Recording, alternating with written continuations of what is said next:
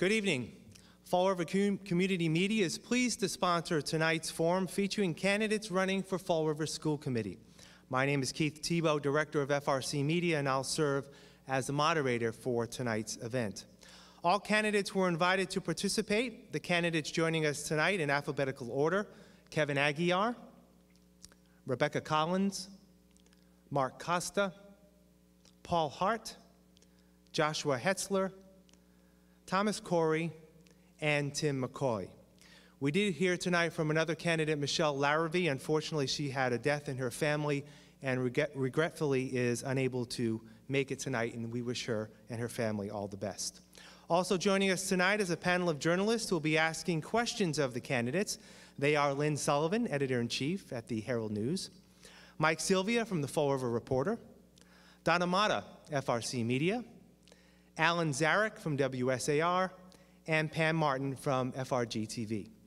Also joining us tonight as our timekeeper is Lucy Cabral. The format for tonight's forum is as follows. Our forum will last 90 minutes. There will be no opening statements, but each candidate will be allowed a 90-second closing statement. Each candidate will answer every question presented by our panelists and will have 90 seconds to answer each question. There will be no rebuttals. Prior to each question, we will randomly draw a candidate's name, and that candidate will answer the question first. Then we'll work our way around the table until each candidate answers the question. Candidates will be asked to answer a question first only once. In the event that all candidates were not selected to answer a question first, there'll be another drawing from those remaining to select a candidate who will present their closing statement first. Again, if all candidates did have an opportunity to answer a question first, we'll put everyone's name back into the cup and we'll draw a name on which candidate will present their closing statement first. So let's get started. The first question will be asked by Lynn Sullivan, and it will be answered first by Tim McCoy. Lynn? What is one program or service that you would cut from the budget, and what is one you would add? Tim? One service I would cut. Len, I can tell you what I would add first. I would add all-day pre-K services to all families who are interested in taking part in pre-K programs. As you know, right now it's a lottery, and we do have some families that have been left out. You know, the one program, if you wanted to call it a program, but it's more of a student policy, as I said in the debate last week, I would eliminate the use of cell phones at the elementary and middle school level during school time. I would ask that they be powered down during the day, and they can power up when the bell rings at the end of the day. As far as at the high school level, I do believe kids with cars could be responding to a family emergency. And again, I would have to, if re-elected, I would have to speak with administrators at the high school to work on a cell phone policy at that level. Okay, thank you. Kevin Aguiar. I would eliminate would be the bridge program at Durfee. I think that we've all known for several years that the program hasn't been working very well. So we've, instead of getting rid of it, we've morphed it into something different. We've changed it around a little bit, but I do think there needs to be an overhaul at Durfee High School with the bridge program in particular. Along that same vein, I do think we need to increase, a program that I would increase is alternative education.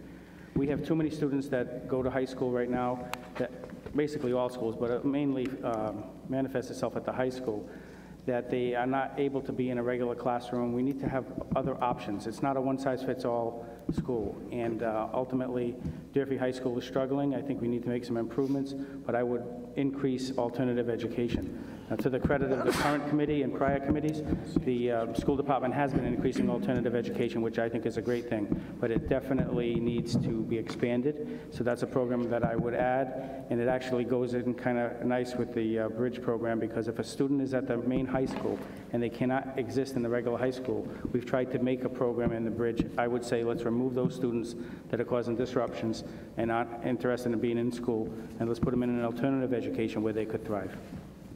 Thank you. Ms. Collins? As I stated last week, I agree with Tim. In some aspects with the cell phone policy, I currently believe that I don't think cell phones should be allowed at all in any of the schools, K through high school, and the program that I think that I would add is something to create a home to school gap with the pre-K through 3 kids to try to instill the need to bring parents from home into the education of our students. Okay, thank you. Mr. Costa? Thank you, and thank you for the question, Lynn. You know, I think as a member of the school committee, we're constantly evaluating all of our programs, whether they're effective or not. And so I agree with Mr. Aguiar that I think the Bridge program is one that we've identified as an area we probably could do better in utilizing the resources that we have at the high school to assist students that are currently in that Bridge program. I personally would like to see that relocated down to our RPA program. I think those resources would be better suited in that environment. I know we've tried to accommodate the students at the Bridge at the high school for a number of years now. We just don't seem to be getting the traction, and I think the numbers have dwindled.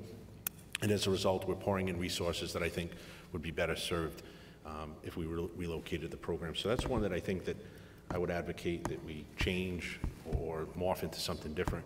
One that I would add, you know, I've talked about this, I believe it was last week at a previous forum, but I really think there's funding out there and available. We're talking with Senator Roderick for a mental health clinic. I think the needs in our district are profound when it comes to students who are coming to school day in and day out who are dealing with social and emotional issues. So I'd like to see us adopt an in-district mental health clinic for services to provide additional support for those students that are struggling, whether that be psychiatric service, mental health counseling. We have that happening now in our district through outside vendors, but I think a more centralized location for those students would be better served for the district. Thank you. Mr. Hart? Thank you very much for the question. Thank you, BCC, for this venue. Thank you, Keith, and for the folks asking questions and the folks that are watching on Channel 95 on FRC Media. Also want to send my condolences to Mimi Larrabee's family, and we're all praying for her and her family. I'd have to check out, I agree with what Mr. Aguiar said and what Mr. Costa said about the Bridge program, but having not been there in about 4 years as an elected official on the school committee, I'd like to maybe talk to the superintendent and the folks at the Bridge program to see where the faults are and where they're lying right now. And then I could maybe come to some kind of decision, and that goes for all other programs as well. The program that I would add, I agree with Mr. McCoy, it is absolutely the pre-K program. I'd like to make it a citywide program. I'd like to see the Student Opportunity Act pass, hopefully in the next 2 or 3 weeks with the House of Representatives. It's a game changer. It's going to add $15 million to our budget over the 7 years, and we can absolutely expand the lottery program as it is now to a citywide program. Thank you. Mr. Hetzler? Well, I can't think off the top of my head what program I would get rid of. I don't have one at this time that really bothers me enough for me to want to say, let's get rid of it. Now, I've heard rumblings about the Bridge program. I've heard differences and discrepancies of different programs, but nothing comes to mind right away. One thing I would like to add, though, for everyone in the schools is I'd like to see CPR AED training as a high school requirement for graduation. I'd like to see all of our students be able to leave high school not only with an education, but with the skills necessary to maybe save someone's life if they're in that particular instance and they're called upon to act. And I'd like to go as far as making sure our teachers are trained, all of our teachers, not just some of them. And I know that comes with a price tag, but I think once we get that rolled out and most of our staff is trained, then training new employees becomes a little bit easier and less costly. And again, having the students with that training would be really good. So stuff like that, I think, is very beneficial to our community. Those students go out there now and they'll be able to help. Thank you. Thank you. Mr. Corey? Yeah, I think that Mr. Aguiar is very astute in naming the Bridge program. When it got set up several years back, it never got supported properly, and it's been a difficult program to run efficiently ever since. There's new leadership in place, and we have been actively looking at it and making changes as we speak. It's not perfect, but there's a little bit of movement to improve it right now. So that's one program that I would have no trouble eliminating. CTE, Career and Technical Education, is a direction that I'd like to see the school department put a little bit more money and thought and programs into, because if we could identify kids at the middle school level who may be very proficient with hands-on education, we could really train them very high to become highly skilled once they reach the high school. And when we get the new high school open, it's going to be a state-of-the-art facility where hands-on education, such as welding and carpentry and cosmetology and culinary arts, could be really highlighted and get these kids prepared for 21st century real-world American jobs. Thank you. Thank you. Our next question will be asked by Mike Sylvia at the Fall River Reporter and will be answered first by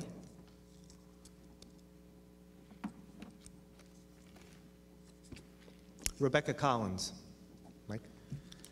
On average, teachers spend about an extra $500 out of their own pocket to make sure the classrooms are well supplied. What can we do to make sure that they don't have to spend any money at all? I think the easy answer to that is that the Chapter 70 money is coming down the pipeline, so that's kind of, it's an unfair question to ask me, because in previous years, all these school committee members had to really kind of search and struggle to find money to fund these classrooms. But I think that that's one way, is to take some of that Chapter 70 money to make sure that these classrooms are prepared and ready for the learners to come inside. But the other piece is there might be a way to go out to the community, let's say, and have a classroom sponsored by a local business.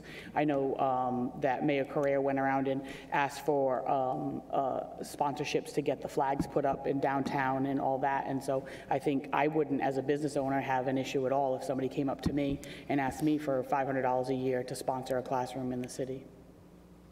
Thank you. Mr. Costa. Thank you, Keith. Thank you, Michael, for the question. No doubt our teachers have consistently been altruistic. I think by nature, teachers are a profession that want to help. And so thank you to those teachers that have consistently supplied their students with their needs. I would say this, that in years past, with the limited Chapter 70 funding, it was difficult to make sure that the resources necessary for all students across our district were being met. I think we've seen a change in that in this fiscal year with the infusion of healthcare money that wasn't expended on the city side. We received one-time money. The district's been able to put that to good use, whether it be Chromebooks in the classroom for students, increased technology. The reality is that teachers shouldn't have to do that a district should be able to support education in the classroom. And I think I've seen less of it, but that doesn't mean that it's not happening across the district. But going forward, I think, as Mr. Hart has mentioned, with the Student Opportunity Act, we will see an infusion of additional funds. My hope is that we can use outside either donors choose, which some teachers utilize. We're constantly approving grants for those classrooms, but I'm hoping teachers will rely more on that and not taking out of their pockets, because the jobs are tough enough to have to do it, but then to give back financially, I think, is an extra burden I wouldn't like to see going forward on teachers in our district. Thank you. Mr. Hart. Thank you very much for the question. Absolutely. I will reiterate pretty much what they've said. The Chapter 70 program in that Student Opportunity Act is going to help out incredibly. And I will only vote for certain funds to be placed to classes only, whether it's supplies, whether it is the pre-K program or any other program that helps the children in the classrooms and adds more paraprofessionals, adds more teachers to the program, to the schools as well. I will also talk to the teachers if I'm fortunate to be elected again, to see what their budget is for themselves for that 1 year. And then I think, maybe working with them, working with the superintendent and the other school committee members to maybe alleviate the cost of what they're spending and hopefully to eliminate it. Thank you. Thank you. Mr. Hetzler. Thank you. So I don't want to see teachers spend $500 of their own money, if they don't have to. Sometimes a teacher's going to choose to do something in their class very special, and they're going to want to go out and get those supplies that they need, and it's something that the district might not have. So there's a number of ways I think we could address it. One, if it's something special that the district doesn't have in place, I think that maybe they should be reimbursed for it, so they could, submit the receipts for what they purchased. And I mean, I think there needs to be some accountability there, and I'm not sure exactly how that looks, but I think reimbursing the teachers for the supplies they barring they provide the receipts, will be good. I also think that the district itself can maybe put out a survey asking the teachers what supplies they most often buy. And if they all seem to be buying the same supplies that, they're spending their own money on, we as the district can stockpile those supplies somewhere, and they can come to us, and we'll hand them the resources they need for their classroom. Thank you. Thank you. Mr. Corey. It's an endearing question. Teachers always reaching into their own pocket to help their classroom efforts. Teaching is a noble profession. It has been, and I hope it continues to be. The great teachers are selfless and unconditional and do what they have to do to make their classrooms work. The Student Opportunity Act coming down is no joke. We've been pressuring the state legislature for the past several years, and I'm proud to say that once I got on the school committee 2 years ago, I've worked closely with our superintendent and our FREA to drive the issue even more, as we attended meetings in Quincy with the MTA, and we hosted lawyers down here in Fall River to create a court case to challenge the legislature to make them look at this Student Opportunity Act and give Fall River, a gateway city, its due funding, because gateway cities have been inequitably funded for far too long. And so we're very grateful that this is coming down. It's going to provide a real wealth of extra money in our district that we're going to have to be accountable for and efficient with. However, hopefully the days of classroom teachers reaching into their own pocket will vanish. Thank you. Thank you. Mr. McCoy. Michael, great question. Quite frankly, it's ridiculous in this day and age that teachers still have to do this. I think it starts with better budgeting by the principal at the particular school. As far as I remember, every cost center, every school would have a line item for supplies. It is in the very nature and DNA for a teacher to go above and beyond. It is a calling. It's not just a profession. However, to think now that, the potential boom that will come in Chapter 70 money should take care of buying supplies when it's probably going to be for new programs, for personnel, for professional development, for a diverse population. I'm sure everybody on this board would give up a couple months of their school committee stipend to help with school supplies. But again, quite frankly, there has to be things in the budget that can be removed. I was part of a school committee that removed out-of-state travel. I'm sure we still have in-state travel for seminars. That's just one thing that comes to mind. If you have a teacher that is actually struggling to supply a classroom to support learning, then we even have a bigger problem than I thought. If we were able to survive during a recovery plan and 9 seat cuts, and I'm sure Mr. Costa remember those days, and I'm sure Mr. Aguiar can remember those days, we should be able to fund supplies for classrooms in this economy. Thank you. Thank you. Mr. Aguiar. Assistants that make very little money. We have counselors. Everyone in the school department loves kids and they love their profession. Someone said it, I'm not sure who, but ultimately they're going to give extras when the kids need it. The difference now versus what used to happen in the past, and I think where this question was coming from, is the necessities for a classroom used to have to come out of the teacher's pocket, whether it was $500 or more, or whatever it is. Those days are over, and they should be over for good. So we no longer have to ration paper, ration supplies. People used to have to copy on both sides of pages, all these different things. Those days are over.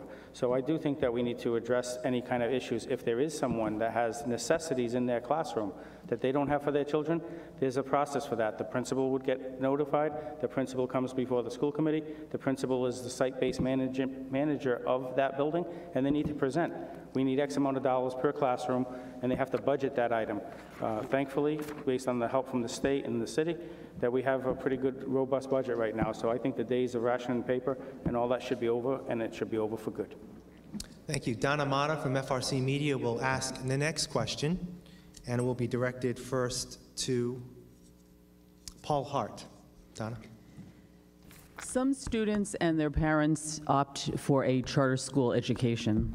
What practices do charter schools practice, so to speak, that you'd like to see mimicked in the Fall River school system?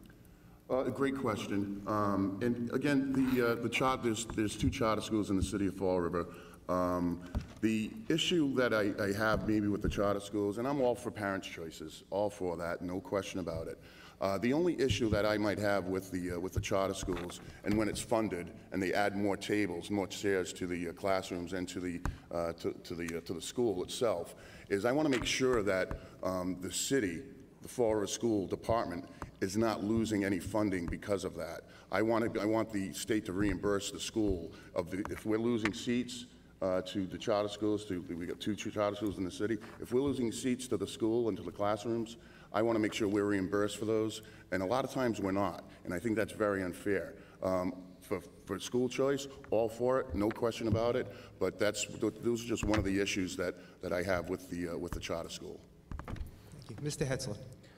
I don't know of any programs that the charter schools have that we don't have. I'm not aware of them. None of my kids go to a charter school. My two oldest go to Diamond, so I know there's shops, but we have some trades now in Durfee, and we're looking to expand. The only thing, and I don't want this, but one thing they do differently is they get to decide who goes to their school, where we don't have a choice here in the Fall River Public Schools. We will take every child. So when a child is sent out of a charter school or a vocational school or whatever it may be, they come to Fall River, and it's our job to educate them, and we're going to do our best to do that job and make the community better for it. Thank you. Mr. Corey. I don't know too much about charter schools, but I do know that their offerings, their course offerings, and their enrichment programs do not rival those in public education.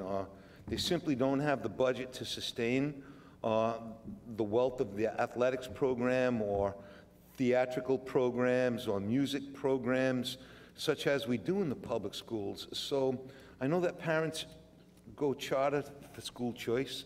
There's a lot more choices available in public education, which I've always been a strong proponent of. I'm a product of it, and so are my 4 children, product of Fall River Public Schools, and I feel like we do a great job educating the whole child. Thank you. Mr. McCoy, you have a question first? Could I please have, before my time starts, can you please repeat the question? And parents decide to go the charter school route.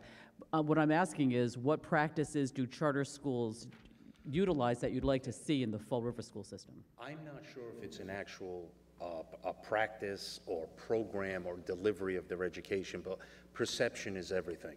I think, and I too, I'm happy that folks in the community and parents have some school choice, but let's face it, there's a perception that it's more structured, higher discipline. Those are the things that we have to work on. We've done some of the things that the charters have modeled. I mean, a very basic thing is going to Spirit Wear. I was part of a committee that did that years ago. And many parents, even with some initial negative feedback, for the most part, once it got off the ground, there's less distractions with fashion and what's being worn and things. A simple thing, but again, to keep the learning day a little bit more focused. What concerns me, and I'm sure it concerns others on this stage tonight, is you have a publicly funded school that is not accessible by everybody via the lottery. I mean, I live in the Maplewood section. The high school that I can walk to is almost like a taxpayer-funded prep school at this point. Not open really to the public. I mean, it's locked up at the end of I'm not aware that you could walk on their track or use the facilities of the general public. And again, that's something that concerns me, that there are students being left out. I think there are other issues when, again, as Mr. Hetzler stated, when there's kids that they can't serve, we have to find a way to do it. Thank you. Mr. Aguiar. So as far as new and innovative programming at the charter school, I'm not aware of very many. I think that has something to do with the lack of collaboration between our administration and the charter school. But I also think many years ago, when the charter schools were implemented, that was really the mission, was they were going to try things that we don't typically do in a regular school. Then we were going to be able to see what works, what doesn't work, and be able to pull from there. Quite frankly, I don't think they're doing very many things that are different. Doesn't mean whether it's better or worse. I just don't think that they're doing all that many different things that we can learn from. I think in some ways, if collaboration, they might be able to learn from some of the things that our great teachers and staff are doing in our schools. So I think that's one of the issues. The other issue we talked about was when you talk about choice for parents, we really got to take a hard look at why do parents choose to bring their students and their children to one school versus another. That's from K to 8 as well as the high school. I think we need to step up and do a study of some type to look at the landscape of what are the purposes of all the different schools and why are students going to one versus another. When you look at the charter schools, they can make some regulations that we don't have. We can't make those. If we had a policy book the same as one of the charter schools, we wouldn't be able to do it, trust me. So I think we need to have a level playing field ultimately, and I do think that I would call on our own central administration to do a study of from K to 12, why are people choosing to go where, and what can we do differently to make it better for all students? Thank you. Ms. Collins. I think one of the things that I think that the charter schools and some of the regional schools do very well when they were soliciting my kids, for instance, there's a firm marketing plan when it comes to these schools that give us the option as parents and as students to go through the schools and visit the schools and see what programs they offer. And we don't do a very good job with that with the public schools currently. I think what we do now is this is the public school and this is your choice, this is your neighborhood school, this is your school of choice option. But one of the things when my kids were entering middle school, one of the things that I liked about one of the charter schools is the fact that the parents and the children had access to teachers after hours. There was a cell phone, there was a text availability and an email availability that these teachers could answer questions for students in reference to homework, because a lot of times, you know, a kid is sitting down at 6 o'clock at night to do their homework, and they don't have the opportunity right after school to do it and have access to those teachers. So that's one program that I think that if we could implement, I think it would be very helpful to parents and students. Mr. Costa. Thank you, Donna. Unfortunately, this question I sort of left batting last in the lineup, but I will say that I agree with a number of things that have been said this evening. Primarily, that I think when you talk to parents who choose charter, there's an expectation that it's somewhat better, or that it is better than the public schools, and I would push back and challenge those parents on that, as I had in the past. You know, I think some of the things that they do in charters we've attempted to replicate. We tried to keep our class sizes down, tried to make our instruction more individualized for students. But someone mentioned it. The reality is that they can hand select students that go to charters, and we don't necessarily have that luxury. We educate students regardless. And so, you know, could we do better? Absolutely. But I would say that, you know, I think the education that a student can get in the public schools, my 3 children have either been in the school system, and I have one that graduated from here, and I would say to all the parents whose students go to charter school, that's your choice and preference. But I think we're doing a great job in our schools. Our teachers are making an impact in students' lives. Our students are going off and graduating and going to Ivy League schools. So the notion or perception that charters are better, they may have some more flexibility because of their charter, but I'm not necessarily sure that if you put apples and apples together, that they're doing a much better job than we are. Thank you. Alan Zarek from WSAR has our next question, and it will be answered first by Mark Costa. What should the district be doing to encourage parents to read and interact with their children, ABCs, numbers, things like that, before they begin public school? Great question, Alan, and I guess you get what you wish for, so I was last and now I'm first. So what I will say is that has to start immediately at birth. And I don't know that that's happening quite often for a lot of our students. And so the earlier you can, I mean, studies show, the earlier you can impact the student, particularly with literacy, the more successful they become. The sooner they are able to read for content and really understand what they're reading, the more successful they are in education. And so I think that the line is drawn around 4th grade. The unfortunate thing is many of our students aren't receiving that early literacy. And I think you've heard members of this panel tonight talk about pre-K and early literacy programs. I'm a firm believer in that. I think the sooner students get in the classroom, get acclimated and increase their literacy skills, the more successful they will be. So I would say, Alan, we need to be attacking that right at the Parent Information Center. Students are coming in, they're being assessed. I think we need to identify students who are at a disadvantage with literacy and target those students for early intervention, whether that's through our schools or through outside services or push-in services, if you will. The sooner we can impact students in their literacy proficiencies, the more successful they'll be. Mr. Hart. Thank you for the question, Alan. I'm a huge believer. Parent involvement is, it starts right at home. It starts off when they're born, when they get to, I believe, maybe when I think my boys were 4 months old, 5 months old, 3 months old, I was reading to them. They probably didn't understand anything I was saying to them, but as they got older, the more you read to your children, whether it's an hour a day, 30 minutes a day, you've got to do it. Your parents have to get involved in their child's education. It's the most important thing any parent, any father, any mother can do for their children, is to learn for them, to read to them. And of course, what Mr. Costa was saying, I'm a major advocate for the pre-K citywide program for pre-K, and I do believe these statistics do show that when you are reading to your child, or the child at 3, 4 years old is in a organized program, they are much better off in the kindergarten, entering kindergarten, first grade, second grade, and third grade. I am a big fan. I can't stress it enough to the parents out there. Please get involved in your children's education. It is the best thing that you can do to them. Thank you. Mr. Hetzler. Thank you. My colleagues have already said it. The sooner the better, right? I have 4 kids. I remember many nights reading books to my children. Started off very young, and it doesn't stop, right? I mean, until they're really out of, well, maybe like 3rd or 4th grade, it starts to slow down once they learn how to read on their own. I'm actually amazed at how well my 2nd grader can read right now. It blows me away. So the earlier the better. Pre-K is obviously huge and will help out all the students because they're already getting introduced to stuff. So unfortunately, sometimes some of these students, they don't have the supports at home that they need, so it falls on the Fall River Public School System and the community partners, you know, community pre-K centers like Head Start, to try to get these kids where they need to be, where many parents get their children before they attend kindergarten. You know, that's what it's all about.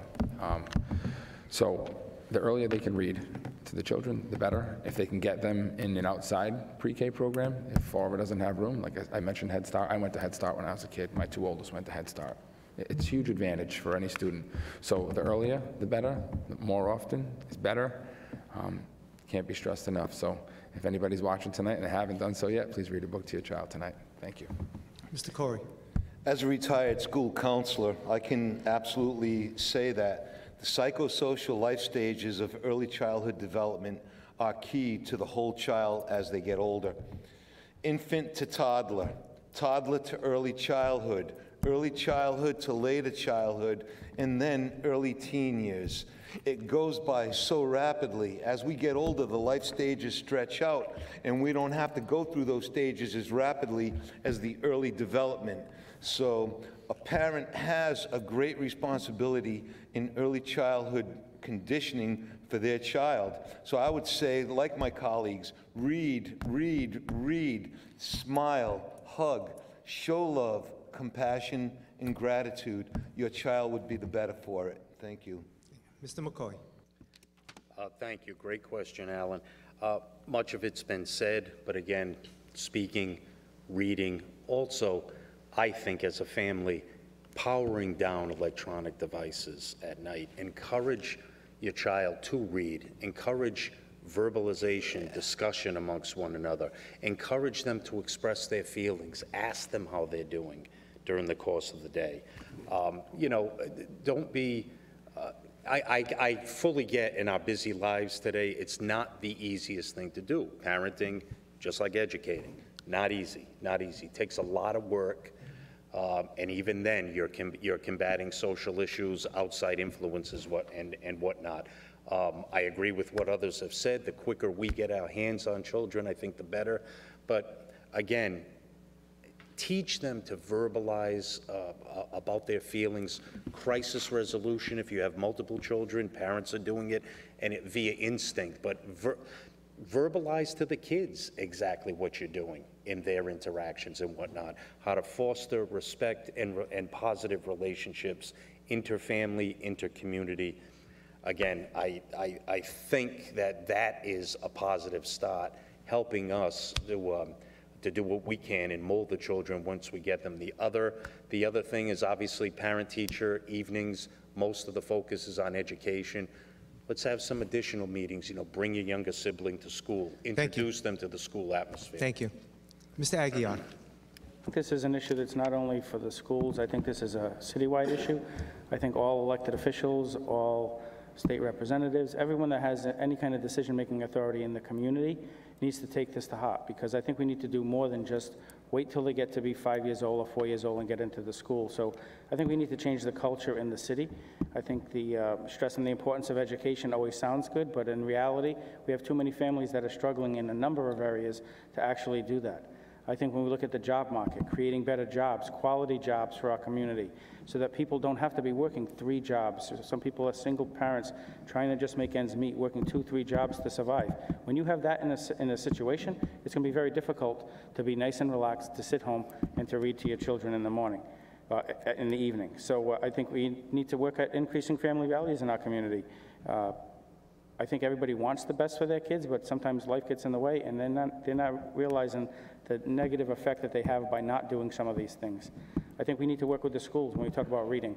We can have more programs in the schools to teach a parent how to read. It's a lot easier to have them read to their children if they know how to read themselves. So we have to raise the level of all that. And I agree with everyone on the pre-K opportunities. Once it gets to that point, we need to start earlier. We need to get the children in there as early as possible so that when all of this other stuff is going on in their life, the most stable place they can be is in a pre-K classroom or a K classroom to learn how to read. Ms. Collins. I think to go on what Mr. Aguiar was saying, I understand the family values dynamic of it, but that's not really what this committee is here to do. We're here to talk about the education piece of it, and I think that maybe an after-school program, or maybe some summer programs, because there is, there's a big learning loss that happens over the summer because we put these kids in after school. Frankly, my kids are in full-time daycare opportunities over the summer, and I think maybe some collaborations with SurJobs to help us, because we're telling us all of these people to read and read and read to their kids. How many of these people have a 4th grade reading level themselves? So I think bringing some, again, I'm going to beat a dead horse with this, but some of that home collaboration with the schools to try to close that gap, because I think it's extremely important that we help teach these parents how to teach their children. Thank you. Thank you. Pam Martin from FRG-TV will ask the next question, and will be answered first by Joshua Hetzler. Okay, this question comes from a theater arts instructor who I had a 30-minute phone conversation with last Friday night, and I can assure you she really cares. Occasionally, she says, fine and performing arts teachers feel they are competing with athletic programs for the spotlight and for funding. Is this a valid concern? Why or why not? And how do we even the playing field? Well, I think there's always going to be some conflict between theater and sports. My children faced it at middle school level. Some days they were like, hey, I got to stay for practice because my kids are in middle school sports, but I also got to, after that's done, I got to go right into theater. So my kids were in the theater program as well. So are they competing for resources? I don't think there's a competition. I think that the theater program is, and correct me if I'm wrong, I know they won't be here, but the theater people will come at me later, is one program, right? It's just theater, and they're going to put on a performance. Sports, there's 6 different sports, so that there's more students are going to probably go towards sports because there's more opportunity there. Theater, maybe there's not as many kids interested in it. I think we addressed some of this at our last school committee meeting where we recognized that there was some funding issues, and now myself and the committee, we decided to provide some resources, so hopefully they get some of what they need. If they need more, I hope that they would come to us and look for it. As far as competition, though, you have to market it, right? You have to sell it, because if the student wants to play soccer in the middle school and the middle school soccer program conflicts with theater, the student's going to have to make a choice. So the schools themselves could work on trying to schedule things a little bit better, but at the end of the day, you got to market it and really make have a kid make a decision and pick one program or the other, if they can't do both. Thank you. Mr. Corey. Thank you. That's a great question. I'm a huge proponent of the arts, especially as they affect student lives. You asked about the performing arts. There are 2 levels. The high school has always been a well-functioning program with a lot of financial resources because they hold ample fundraisers, and they're also reimbursed by our school budget as well. But I think the middle school programs are the ones that have been hurting financially through the past many years. And just last Tuesday at the school committee meeting, we looked at some available funds that we had, and we were able to appropriate $50,000 to the 5 middle schools, granting each middle school $10,000 each for their performing arts program, because I did hear the pleas from the people in the field. I did hear the frustration. I do see the work ethic they bring and the joy that they bring working with the kids. That's real, and we want to get kids involved in the theatrical arts earlier. So middle school is a great introduction to fine and performing arts, and we just reimbursed them by $10,000 each school just this past week. So thank you very much. Mr. McCoy. Pam, thanks for the question. I think certainly if you go dollar for dollar, I mean, there certainly would be a healthy funding gap, right? I think you have a lot more children at a young age participating in sports, whether their interest wanes or not over the years, but certainly there's a tradition of athletic competition which is going to get, you know, a larger percentage of the dollar. You know, I'm aware that there was that there was discussion last committee meeting, and you know, I can state that the amount of dollars that gone in the past. I mean, we had excellent arts and music teachers. We would typically help students with musical instruments and things of that nature. If we have a situation where there is a hole or a gap in their funding, then obviously, you know, we need to put them on a level playing field. We need to give the kids who have interest in the arts and in music every opportunity to expand that interest. Because again, an interested kid and a focused kid is you know, you're going to have a well-rounded student who is likely going to be happier going to school and contribute to a positive learning environment. So we will get funds to the kids that need it for performing arts. Thank you. Mr. Aguiar. So I do think we need to have equal access for a variety of activities, not just the theater, but across all activities that all students might be interested in. Naturally, sports are going to be a little different because there's probably a greater volume, so you'll have more funding, as somebody mentioned, relative to the total budget, but we need to make sure we provide funding so that we keep these programs working. When we look at the last school committee meeting, it shouldn't take a member of the community to come before the school committee 2 months into the school year, 6 months into the budget year, to come before us frustrated and then have to say, well, we didn't have any funding and all this other stuff. And when we ask the questions to the administration says, well, we knew, but we didn't know, and all these lousy answers, quite frankly. The bottom line is the people are frustrated. It sounds like that question came from somebody that's frustrated. But the school department administration, in my opinion, dropped the ball on this. Because if there's a budget cycle that goes through, each school, if they had a need for a theater arts program and a budget for that, they should have put that in the budget via the school administration to the central administration and then come to the school committee. But we just voted on it because somebody came down and said it's input time. Thank God they did, otherwise the program wouldn't even be funded. But we got to question, how does that happen at a school committee meeting, that a parent has to come up or a person from the community has to come up to tell us that we're not funding the program? Should have been done a long time ago. Thank you. Ms. Collins. I think one of the issues that we have with all of this is that the athletic programs have feeder programs, and that they're established feeder programs through Fall River Youth Soccer, and it used to be Milliken Silver, and now it's basketball and the Falcons football. So there are these youth development leagues that are happening, and I think while that person is frustrated, I think there's a lot of good things happening in the community currently. There are some great youth theater programs, and there's some great youth theater schools in the city. Mike kids are active in a couple of those. So I think that while we're frustrated that it's not happening, and as Mr. Aguiar said, the schools system doesn't seem to be taking it as seriously, I think, as the community does. But I think through those programs that are being done in the nonprofit sector, that those kids are going to come in and want more, and in turn will be able to create a better performing arts program. Mr. Costa. So Pam, I would say it comes down to budgeting, and And so thank you for having that conversation with that individual, and I disagree slightly, I guess, with my colleague and Mr. Aguirre, in that someone dropped the ball with this.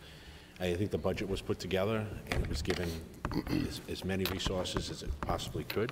It may not have been enough, but I think we would expect people, not only in our school system, but also in the public, if they see an area that needs improvement or it sees an area of deficiency, that it bring it to the committee's attention. And as a result, we're able to use one-time funding, in this particular case, $50,000 to support those programs. I'm a huge proponent of extracurricular activities for students because I feel like most, if they're plugged in, they feel like there's a purpose for going to school every day outside of the academics, they're more likely to be successful. Whether that's music, the performing arts programs, or student athletics, the reality is that we should be taking a look at all of our programs and making sure they're funded equitably. Again, someone mentioned there may be more students participating in athletics, and maybe that's why the funding was a little higher in that area. But the reality is we shouldn't dismiss the fact that there are students performing arts just as serious as those who play ball on a court or on a playing field. So it's about budgeting. And I think this school district's in a better position financially, that hopefully going forward we can account for the budgets necessary so that they can have successful programs. Thank you. Mr. Hart. Thank you, Pam, for the question. It is a budget issue. I remember being on the school committee 4 years ago, being on the finance committee and the budget committee, and we had a lot of the schools come in. They let us explain to us what their budget was, and if there was anything to add. More than likely, they'd never really added anything. They had their set budget. So yeah, I mean, I think I was at that meeting, last school committee meeting, when they did accommodate the person for the theater. But you can't compare the athletic budget to a theater budget, transportation costs, equipment. But I will say, when I was a senior, involved in the drama club, involved in plays, it's a fantastic extracurricular activity. A lot of kids take part in it, and they are doing very well with it. I think personally that it's thriving. And I know, give them a plug, and I think on November 22nd, Lizzie Borden is playing at Cuss Middle School. So they're doing very good things on the middle school level and high school level. And I will definitely support the theater, make sure every department's on a level, even keel for what their budget is and what their department requires. And I will personally meet with them. And now that the theater arts came up, I will personally meet with the person in charge of that and talk to them. And before the budget talks come up, I'll see what they want, what they think they need, and work with everyone. Thank you. Thank you. Lynn Sullivan from the Herald News will ask the next question, and will be answered first by Tom Corey. Are there any educational innovations that you'd like to see brought to this district, such as Chromebooks for all, robust internship programs, something like that, that you've read about in other districts? That's a great question. Thank you.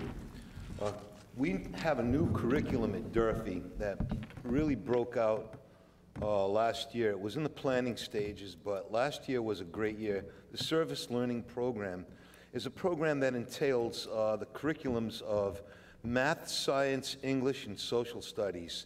And what we do is we get kids and we put them into internships throughout the community. And they have to do their research based on the internship they're serving. And they have to report out to their school teachers at Durfee in all 4 disciplines in relation to their internship and their service learning. And this is also tied into the enhanced civics education focus that's been going on. The state legislature reinstituted civics as a mandatory program for 8th grade social studies, something that is sorely needed because civics helps a school child feel the responsibility of society. And when they do, they generally embrace those duties, those chores, and they rise to the level. So we have a great service learning program. I'd like to see that program continue to grow and develop. And as we all know, to grow and develop programs, we need funding. So yes, we will always look at those programs and budget them accordingly. Mr. McCoy. Hi, Lynn. You know what I would like to see in the Fall River School District? I would like us to be a hub of increased special ed programs and improve programs to work with autistic children. You know, years ago we partnered with, I believe it's the Walker Institute, where we would attract kids from other communities. You know, with the new Chapter 70 coming down, I would love to see us become head and shoulders above other gateway cities in delivering those type of programs. I think you could also create some income for the district. It would take a massive amount of professional development money, in my opinion, to deal with such a diverse population. But I would love to see us as a you know, a magnet district, so to speak, to increase funds. And you know, I think most superintendents will say to you, someone who is just proficient and experienced and successful in delivering special needs education and working with kids on the spectrum nowadays is worth their weight in gold. I mean, really, when you think about it, their value is endless. I would love to see us excel and become a model for the rest of the Commonwealth in those two platforms. Thank you. Mr. Aguiar. So I do think that we have to look at what's happening in the 21st century. Science, technology, engineering, math, all those programs that we have in Fall River already, we just need to multiply it and duplicate some of the programs that we have. Ultimately, we need students to have internship opportunities. I think schools where kids can get out and actually see careers, decide where they want to go with college or to the workforce, I think are very important. And I think we have to make sure that our system allows for those opportunities. The Chromebooks, as you had mentioned, I think this year we might have purchased 3,000 new Chromebooks, some outrageous amount. So kudos to all those folks up there that are getting those ready for our kids. So the technology is there, but now we need to look at the basics of an education, basically get back to the basics of education. And one of the things I think is really needed in Fall River is that we need to service our special education students appropriately. We have too many classes that we call inclusion or we call that they're getting serviced, and we have people servicing 3, 4 different classrooms at one time. That's unheard of. I think we have to look at other opportunities around the state when you say look at other communities and look at the services that the special education programs are providing in other places. And in Fall River, our special education programs numbers are very high. So I think we need to put an influx of money into additional special education supports to make sure that these children have the same opportunities as those that do not have disabilities. Thank you. Ms. Collins. So I'm going to get really geeky contractor on everyone. And I think a facilities maintenance plan is vital for our community. I think all too often previously in history we haven't taken care of these buildings. The state and the city has made a huge investment in all of these new schools, and I think it's extremely important to have a facilities maintenance plan in place to make sure that these schools are clean and that they're safe, and that the technology is brought up to all schools so that all of these kids can get the education that they need. I think it's important for the life cycle of these buildings, because I think all too often, as we look at maybe two of those buildings that were built in the early 80s and late 90s, we didn't do a very good job taking care of them, and now here we are having all these issues and having to now reinvest all this money that if we kept if we put some money in the budget and we kept an eye on the goal to make sure that these buildings were all safe and secure for our students, I think that would be an important program to put in place. Thank you. Mr. Costa. Thank you, Lynn, and thank you for the question. So when we talk about innovation, you know, that really needs to start in the classrooms with teachers being empowered to make decisions about where their needs are. And so I'm proud that I presented a proposal to the superintendent, was unanimously supported by the body, to set aside $200,000 for this fiscal year to allow principals and their staff to look at their school improvement plans and determine what their needs are. And then write a grant or proposal to the superintendent and staff to assess the needs of that school. And that money will be awarded to each of the schools. It'll be open to all 16 schools. But I think it does a number of things. One, it gets money directly back into the classroom where it's needed. Two, I think it empowers students, teachers, and their staff to do what we want them to do, to be the practitioners, to be the professionals in the classroom who know their students better than certainly I do and other members of this committee do. That money could be used for bringing back recent retirees to provide targeted interventions for math or ELA services, or wherever the principal or staff feel it's needed. It can be used for additional professional development. It can be used for purchasing curriculum materials that are needed for that specific school, or it could be used, as you said, for Chromebooks. So I think that's a way of utilizing funds, and we'll check the data. And if it shows that these programs are successful, then maybe that's something we build in next year as a priority in future budgets. Mr. Hart. Thank you for the question. I am a big fan of the Chromebooks. I think that it's great that we invested in the school department for those resources. But I'm also a big fan of, we are looking at different programs, and we talk about what we should do for the innovation piece of the schools, what we should do for maybe the civics, like Mr. Corey was talking about, which I'm all in favor of. But we also have to start paying attention to the special ed population and the ELL population. Special ed population is up 26.5% this year, and ELL up 17 or 18%. When I was on the school committee, the numbers were not that high. I believe we might have been at 15%, 14%. It's growing, and we got to start paying attention to it, and we have to start providing more resources to that particular population. And I will be, again, if I'm elected, fortunate enough to be elected, I'll sit down with the people in charge of those departments, the SPED and the ELL, the superintendent and my colleagues, and especially now with the Chapter 70 increase in funding, we can maybe provide more resources to that population and accommodate them better. Thank you. Mr. Hetzler. Thank you. You mentioned Chromebooks, and I think they're great, and you see we've purchased thousands of Chromebooks, and many of those Chromebooks are purchased with donations, so that's great. As far as like new innovative ideas, as a member of the school committee, many times I look to the superintendent or some of our other assistant superintendents for those ideas, for those new innovative things. If they mention something, then we look into it and we may choose to implement it. But in many cases, I think if you want to bring something to the district, maybe there's other things we need that aren't innovative necessarily, that are just fundamental. For instance, paras in some of the classrooms. Maybe paras in every K1 and 2 classroom across the city, just to help out. And I think, we have many paras, and where are they needed?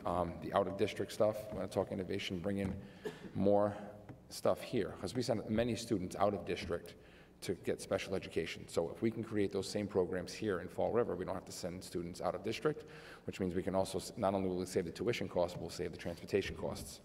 One excellent program that I think we're going to roll out next year is, in one of the schools, is going to be, it's like a bilingual program. So not only in that school do we have all our English language learners, but we're also going to teach all of our English-speaking students Spanish by the time they get out of elementary school, right? And that program's going to move on. So stuff like that I think is great. Thank you. Mike Sylvia from the Fall River Reporter will ask the next question, and will be answered first by Kevin Aguilar. Were designated by the state as requiring assistance or intervention. All but one fell into that category the year before. What is the core problem, and if you're elected or re-elected in 2020, would be your number one priority item? That nobody, as I said at the school committee meeting, nobody's happy about the numbers of schools that are designated as underperforming or in need of support. But we have to dive a little deeper into those numbers. Some of those schools, there's pockets of excellence going on in our schools. Some of those schools, when you look at the numbers, they've really increased over the last several years with some different programs that they have within their school, whether it be the ANET system that is actually looking at data to see what each student knows at each checkpoint throughout the year. Schools that have had that resource that the school committee actually funded across the whole district have made greater gains than what other schools have made. But ultimately, I'm not happy with those numbers, but we have to look at doing something different. I've told the superintendent I think we need to do something bold and not just nibble around the corners of a little bit of the change here, a little bit of the change here, because the numbers need to go up, and they need to go up really quick. And it's not only about numbers, the student achievement. We need our children to be able to learn and move on to be successful in their educational careers and in their professional careers. So if I'm elected, I'm going to continue to put the pressure on the superintendent to work with him and his administrators to make sure that we have the best people in place, both at the principal level, the teacher level, and continue to provide the supports. We just keep on kicking the can down the road a little bit, but I truly can tell you that the increased funding and therefore the increased support and staff that we have in all of our buildings is definitely making a difference. And you just have to look a little deeper than those basic numbers. I think, along what Kevin said, kicking the can down the road, I think it's a slow process that we got into, and it's a slow process it's going to take us to get out of it. I think, again, as we'll all sit here and say, that the funding that we're hoping gets passed and comes down the pipeline will help with coaches, will help with more paras, will give the student to teacher or student to adult ratio more in the child's favor. But I hate to be Pollyanna-ish about this, but there are, as Mr. Aguiar said, there are pockets of excellence, and there are a lot of good things happening in these schools, and it takes time to make these things happen and to have them show within the scores. I think that it's imperative that, again, we bring the parents, we bring the parents in. I think the teachers are working very hard, and the administrators are working very hard. I think the students are working extremely hard, but there are issues with getting our parents involved, and I think that's maybe where the coaching and some of that para can come in to try to explain to these parents the importance of education, the importance to getting a child in every seat. But again, if you look at all of the data, we are slowly increasing and making improvements. Thank you. Thank you for the question. You're absolutely right. We see some schools struggling year after year. And so what we do know about our school system is that the schools that in the past have been designated as chronically underperforming and have been put on a 3-year turnaround plan and received infusion and additional financial support from the state, we can turn those schools around. So that's positive in all of this. The reality is that we don't want to see schools lose momentum as others continue to pull themselves out of those deficits. But, you know, a number of the challenges that we face that are attributed to that one single evaluation of the school district is attendance, and we know our attendance struggles. We can't teach these students if they're not in the classroom. Another thing we know is that we have a high transient population, and the majority of those students are in the schools in which we're seeing struggling happening. So if those students are constantly in and out of our district, it's tough to get the traction necessary, and that's why the state gives you 3 years to do it. But we do have the tools to do it. We have the staff in place to do it. Now with additional infused resources, my hope is that we can replicate those plans in districts, but we're never going to really be able to, as a school committee, get a handle on the transient population. Students are always going to come and go, and that's the reality. What we can do, and there's another contributing factor, is retention. We have to keep our teachers here. We train them, we need them to stay. When you have that turnover constantly of teachers leaving the district and new ones coming in, it's tough to get that consistency necessary to show sustained progress. Mr. Hart. Thank you for the question. I agree with Mr. Costa. There's no doubt this is a transient community. It wasn't like that when I was going to school here in the city. Not at all. Well, we were always, year by year, we traveled with the same students in the classrooms. So it's absolutely much, much different. I completely understand that, and he's exactly right on that. However, there is something wrong. Something's going on for those, half of those particular schools having issues and having a problem and underperforming. So we have to figure out why that is happening.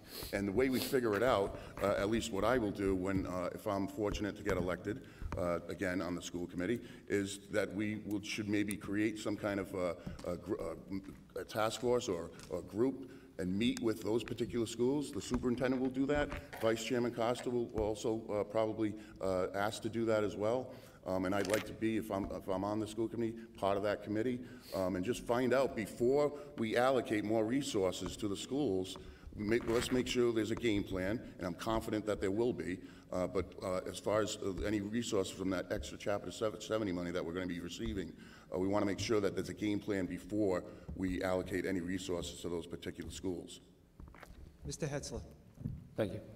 So, the results come back, and Fall River hasn't really made substantial progress. A number of schools are looking at chronically underperforming. When I look at the results, it looks, it's like flat, right? We're not making progress, but we're not falling into a hole. We're not in this crazy decline, like we're spiraling out of control, and there's no achievement. So right now, as much as I want to see improvement, I'm not happy with any low grade. My child comes home with a C. I'm wondering why I didn't get an A. But I think we have the right tools in place now. We don't have enough resources, but we have the right idea. And I think our schools were steady. We would see an increase in achievement if we didn't have so many students, English language learners, and special education students who require a tremendous amount of resources. So, and I've said this before, I think, some of the charter schools and some of the surrounding schools, other than the public schools, kind of draw in our higher achieving students. So what that does for us is now we have lower achieving students, and we have this influx of transient students and students who require a tremendous number of needs, and that's why our results are like a flat line. So I think that we're doing okay. I absolutely want us to do better. I think when you see this money hopefully come down from the state, you're going to see this committee make sure we put the necessary resources in place at all the schools, so that way, and especially the schools that need to turn around, can turn around. Because what it comes down to, as my colleague stated, was a lack of resources. And once you put the resources there, the schools are capable of turning around. Thank you. Mr. Corey. It's a heavy-duty question. Straight up, transient population is real, and it requires an amazing amount of patience to deal with. So yeah, there's some of the schools are on that flat line, but I believe those schools are also working to their capacity because of the social engineering going on with the population in those schools. As my colleagues stated, English language learners and special education students, those numbers are way up and require a phenomenal amount of resources. What Mr. Costa said about teacher retention is real. The more we can retain teachers in our district, the more steady our classrooms look like. Big problem affecting so many of our elementary schools is chronic absenteeism. And so I want to plead to the parents, and I hope a lot of them are watching, I want to plead to the parents to send your young children to school each and every day so that students, so that teachers in the classroom don't always have to revisit their lesson plan and can try to keep that lesson plan moving forward, especially with state standards in place. There's a lot of pressure on the classroom teachers, so I support them. Chronic absenteeism is a real issue. I plead to the parents, get your kids to school. I think it'd be a real help. Thank you. Mr. McCoy. Mike, great question. This is where a minute and a half is going to be a bit of a problem. As folks have said, absenteeism, transient student population, there are still kids pouring into Durfee for enrollment into the month of October. September was absolutely insane. You get a state that I'm proud to be from Massachusetts and have some of the most stringent academic requirements in the country, and we typically finish #1. But you got to also remember, in a gateway city like ours, folks have mentioned it, SPED children still subject to, there might be some accommodations, but still subject to standardized testing. English immersion classes, where maybe in the old days, a couple decades ago, you have Portuguese-speaking kids, and then more recently, Latino children. Now you get a class of 25 kids, they're speaking 8 different languages, and they're going to be subjected to standardized testing in a very short period of time. It's almost criminal that at the state level you could come up with a student funding formula and look at gateway cities and try to compare it to Hingham and put a price tag on what it's going to cost to educate a child, when in Hingham there might be 18 kids in the second grade class with a teacher and 2 paras. So I agree it's a problem. I also think teacher retention, you need a novel approach in this community. Stipends to help young folks with student loans coming out of college in return for staying here. Maybe tax credits and tax breaks for teachers moving into the community. There needs to be a community approach to combat flat scores and educational achievement. Thank you. We'll have one more question tonight. It'll be from Donna Mata from FRC Media. And everyone's answered a question first, so I put everyone's name back into the pot. And the person to answer the question first for this last question will be Kevin Aguiar. We talk a lot, of course, about education and teachers and students, but what about the parents? What tangible steps are put in place or will be put in place to make sure that you have parent involvement, especially in light of cultural and diverse backgrounds, language difficulties, and that sort of thing? The parents may not understand the technology the kids are using in school.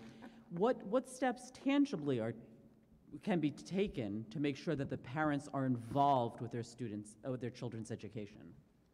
So I think a big part of this is the parent center. So we've had an increase in parent workers. outreach workers, so we need to make it a system where we have people that speak the language of the family, go into the families, talk to them so they feel comfortable with the school. Right now, a lot of parents are not comfortable with the school. It takes leadership. It takes principals that have energy and principals that have a desire to truly get in there and talk to these parents and make them work. I've heard case after case of some parents that come into school and they're opposed to X, Y, or Z that the teachers and the school wants to do, and a quality principal, administrator, counselor, teacher can actually turn that around. And so you take a negative and turn it into a positive. And I think a lot more people are going to get into the schools. We also have to increase wraparound services. School ends at 3 o'clock, but a lot of these parents are not available. So we need to do things to go out to the parents rather than have them come into the school. A lot of home visits, we're doing a lot more of that.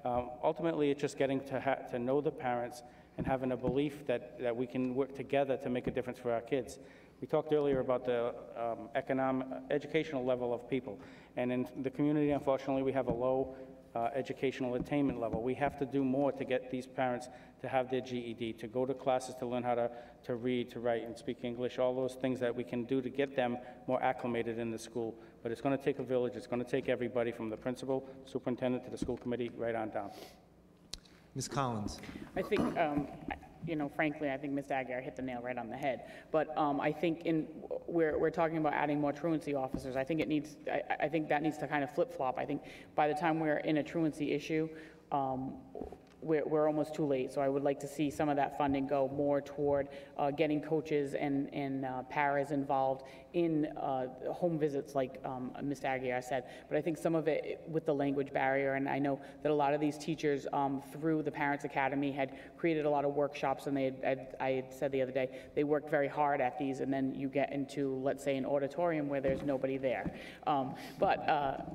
I think if we create maybe some webinars, or we create something where they can learn from home, or they can do parent-teacher conferences from home, so we can have the opportunity to be able to service these parents, because a lot of them are probably afraid. If a Cambodian parent wants to come in and do a parent-teacher conference, is there somebody that's besides their child that's going to be able to sit there and be able to explain to the parent and to the teacher exactly what is being relayed to them? So I think as Ms. Aguirre said, there's a lot of wraparound, but I think we need to start earlier, and we need to get coaches, and we need to get paras into the homes and into the families, and give them the 21st century options to get into the school systems, and not just expect them to show up between 4 and 6, and that's all you're going to get. Mr. Costa. Thank you, Donna, and thank you for the question. And I would say that, certainly schools can be a very intimidating place for parents who may not have had a successful education themselves. You compound that with the fact that what we know about our district is that it's become more diverse culturally, ethnically, and so we have to be aware of that. And so we've infused a number of dollars in our Parent Information Center to meet those people at the front door, to make them feel welcome in this district. This committee, this fiscal year and prior fiscal years, expanded the number of community support workers who are bilingual, who can go out and do outreach to the home to make those connections with families, so that school's not an intimidating place for them to be. If it is, it becomes a cultural thing. If mom and dad are afraid to go to school, maybe that's not a place that I want to go to school as a child. And so I think if we start to bridge that gap with our families, we start making our district mirror the population we serve, and that's a work that's going to have to be taken on long term. How do we put teachers in the classroom that mirror the students they're teaching? And are we doing enough of that? And my answer is no.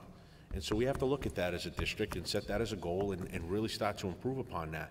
Whether that's to reach out with community colleges or four-year institutions to build programs that help pipeline those teachers into districts like Fall River, who really need to diversify who's standing before our children, and that's something we need to look at long term. But I think we need to demystify schools. We need to take the fear factor out of schools for parents, and hopefully that'll encourage their students and them to come and be more part of their education.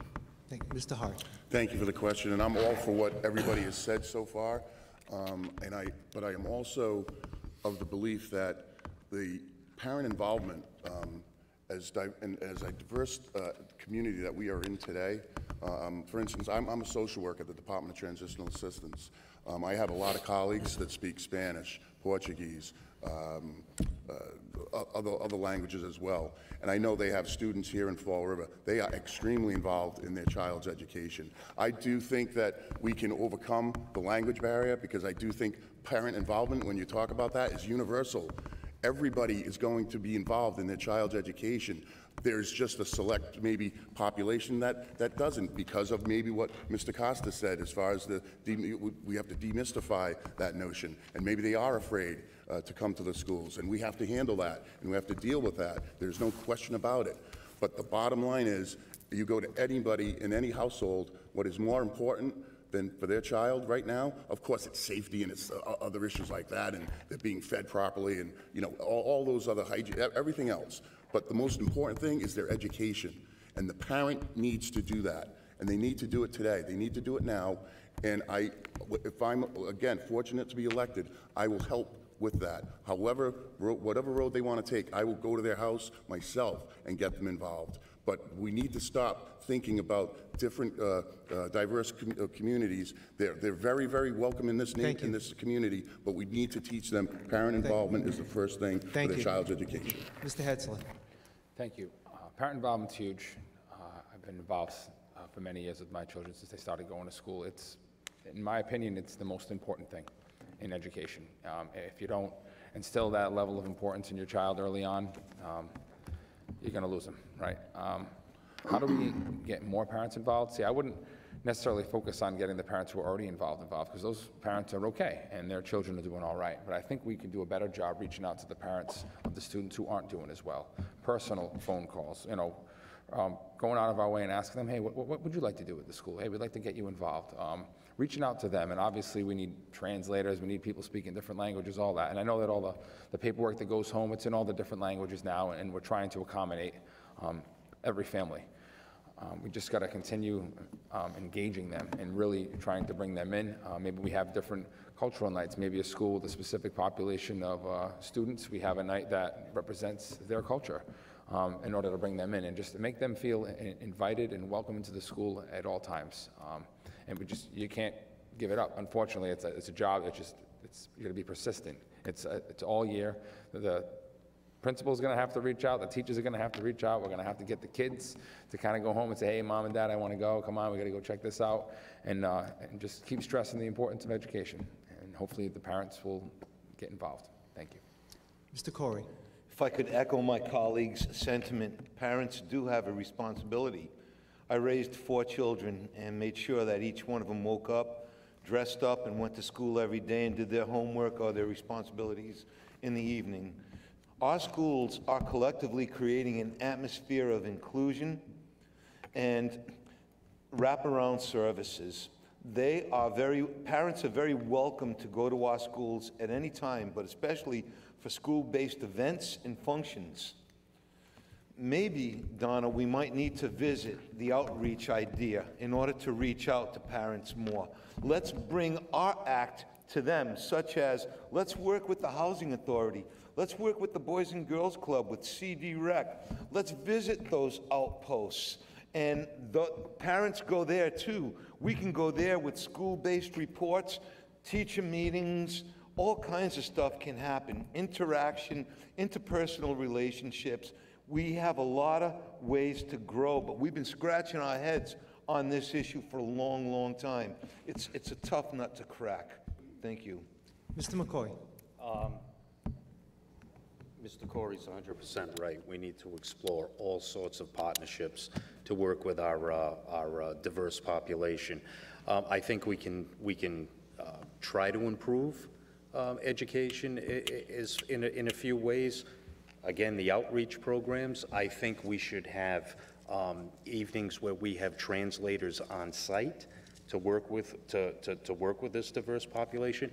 We take advantage of partnerships and credits with BCC and UMass Dartmouth. I think, we have successful children in Fall River who come from these diverse backgrounds. We should look in reverse and bring some of these students back at UMass Dartmouth, at BCC, for a small stipend to perform some of these outreach programs. There are also other conduits. You can have links on our website to work with translators and other conduits to make sure that parental needs are satisfied. Explanations are provided in multiple languages. There's a way to do it. It's not easy. It comes through a lot of partnerships. But again, I think the biggest asset is exploring our local community college and state colleges and saying, listen, the Fall River School District would like to pay you for your time working with some of our diverse families and get them out into the community. Thank you. Thank you. It's time now for our closing statements.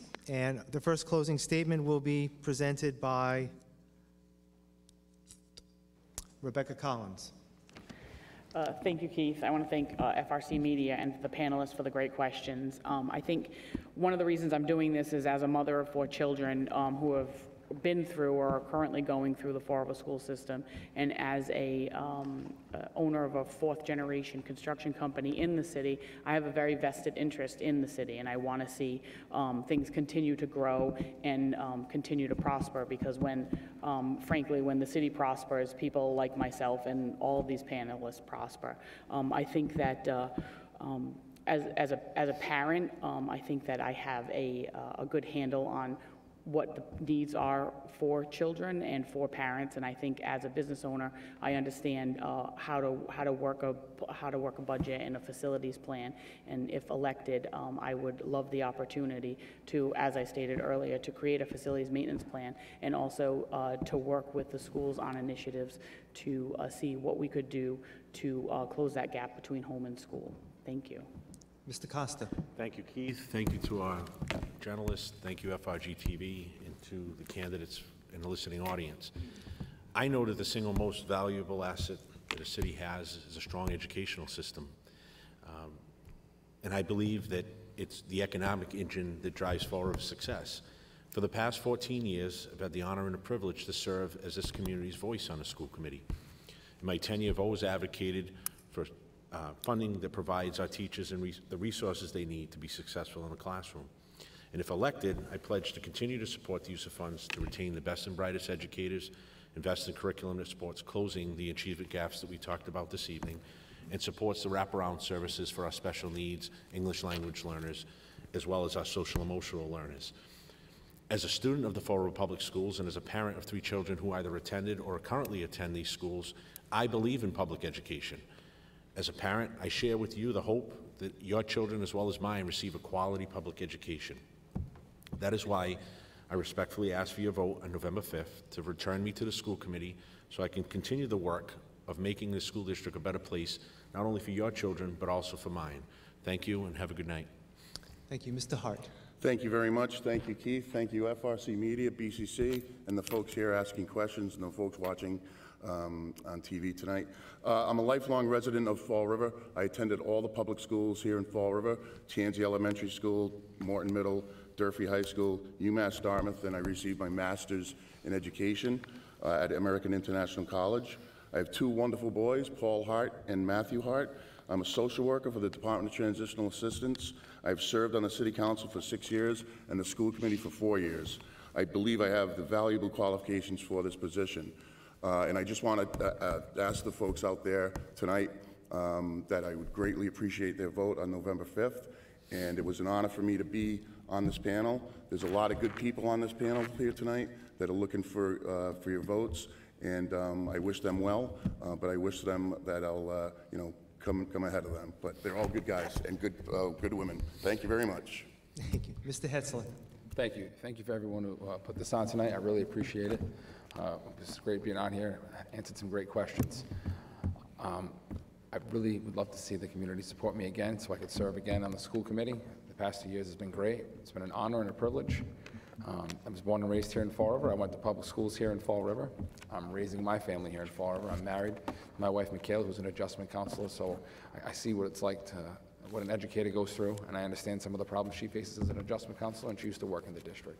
My 4 children, Lorelei, Evan, Andreas, and Gwen, have all gone through the public schools, are in the public schools now. So, I know what it's like as a parent with your students. I see what they're going through. I know some of the challenges they face and some of the things they tell me about at school. I'm a Fall River firefighter. I'm a licensed contractor, and I ran a small business. I was very successful. So I think I have a skill set that I can bring to the school committee, and it helps me make good decisions for the community. I like to focus on safety a lot with that fire background. I think the construction background helps me out when I make decisions when it comes to facilities and maintenance. And I just want to continue to make Fall River Public Schools a better place for all the children. One thing I do want to continue to fight for is to bring the students that are going out of district back in district. It's huge. I don't like sending kids 20, 30 miles away. Please consider voting for me November 5th. Thank you very much. Mr. Corey. As a retired educator, I have a deep inside view of the needs of our schools, our teachers, students, staff, and programs. Throughout my career, I have earned a reputation of positive action and delivering on my word. I have approached my role on the school board in much the same way. The difference now is that I see things from the outside. So, for me, serving on the school committee has been a labor of love. I have worked thoughtfully and diligently over this past term to improve our school system for Fall River's greatest assets, its students and its teachers. I will continue to advocate for what works. I will fight against what does not work. I will collaborate with my colleagues to get things done. I respectfully ask for the consideration of your vote on Tuesday, November 5th, for my re-election to the Fall River School Committee. But before that, I'd like to thank Keith, FRC Media, the panelists, and BCC for hosting this forum tonight. And I certainly want to send my condolences out to our candidate for school committee, Mimi Larrabee, and her family at this time. Thank you. Thank you. Mr. McCoy. I want to thank FRC Media, BCC, our panelists, our viewers at home. I would also like to express my condolences to Mimi Larrabee and her family. I believe experience matters. I served on a school committee that went through difficult financial times, recovery plan, working with outside consultants, Dr. Kelly at the time, Judge Fernandez. I can recall working with DESE administrators like Dr. Conley. I feel that as a former substitute teacher and someone who's worked in law and banking and the field of social work, I provide a diverse background, a well-balanced background to bring rational, reasonable oversight to the school department, the superintendent, and our budget. My name is Tim McCoy. I'm a graduate of Bishop Conley, Providence College, and New England Law, Boston. I respectfully ask for your vote on November 5th. Thank you. Mr. Aguiar. So I want to say thank you to FRC Media and to the panelists for the questions today. And I want to especially say thank you to all the candidates on the stage here today, not only for their professionalism, but their willingness to serve. We do owe each of the candidates a debt of gratitude. To the people of Fall River, let me say thank you for your past and present support of my candidacy. As a member of the Fall River School Committee, I do my homework. I ask the important questions, and I advocate for our students on a daily basis. The Fall River schools continue to face many challenges each and every day. I offer my services to assist in meeting these challenges directly each and every day. I have experience working full-time as an educator at the elementary, the middle, and the high school levels, and I currently serve full-time as a high school vice principal. My experience with our education system, the legislative process, and my passion to make a difference for the children of Fall River makes me uniquely qualified to continue serving as a member of the Fall River School Committee. On Election Day, I respectfully ask for one of your 6 votes. Thank you very much, and God bless. Thank you all. I want to thank the candidates and the panelists tonight for participating in tonight's forum. Special thanks to our FRC Media staff, Steve Rice and Michelle Dumas. I also want to thank Sean Elliott and his staff here at Bristol Community College for hosting tonight's event. You can watch a replay of this forum and find out more about all the candidates running for office in Fall River by tuning in to FRC Media Channel 95, as well as our website, frcmedianews.org. For those watching live tonight, we invite you to join us on Wednesday, as we will present 2 forums featuring the candidates running for City Council. Our first forum will begin at 6 p.m. with the second forum at 8 p.m. Also, make sure to join us on election night, as we'll be partnering with our colleagues at FRG-TV to provide live coverage of the election results. For all of us here tonight, I'm Keith Tebow. Have a good night.